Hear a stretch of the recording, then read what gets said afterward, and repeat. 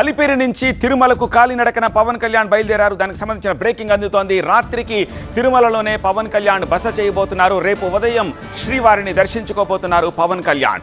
రేపు దీక్ష విరమించబోతున్నారు పవన్ కళ్యాణ్. 3 రోజుల పాటు తిరుపతిలోనే పవన్ పర్యటన కొనసాగబోతోంది.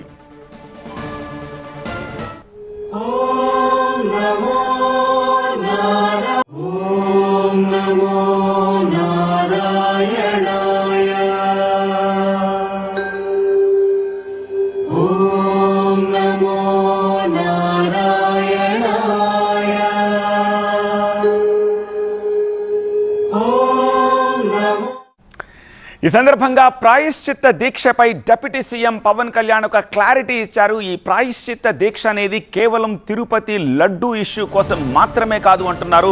లడ్డూ వివాదం కేవలం ఒక ట్రిగర్ మాత్రమే అంటున్నారు ఆయన. కొన్నేళ్లుగా 219 టెంపుల్స్ని ధ్వంసం చేసేశారని, రామతీర్థంలో రాముడి తల నరికారని, ఇది కేవలం దీక్ష అంటే లడ్డూ కోసం చేసిన దీక్ష మాత్రమే కాదు అంటున్నారు.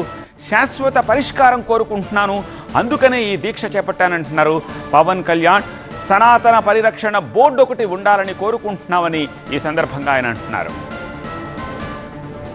Some kind of desecration continuously it's happening for the last few years, last 5-6 years, and around 219 temples were desecrated, and in Ramatirtha Lord Rama's statue was head was chopped off.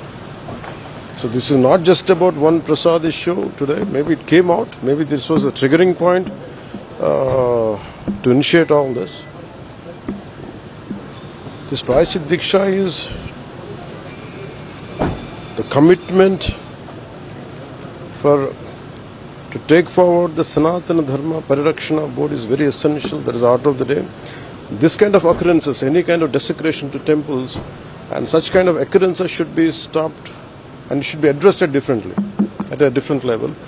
And all this, keeping all this in my mind, and I think that's what I initiated this Diksha. This is going to be, I think, 10th day. Once I'm done with this, tomorrow we're going to have a declaration, day after, what we are going ahead, what we are looking at. It is not just about Diksha, it's not just about saying something and we're forgetting it. There should be some kind of permanent measure to this, or some permanent addressing mechanism to it. I think that's what we're going to unleash. That's what the roadmap which we would like to set on day after tomorrow.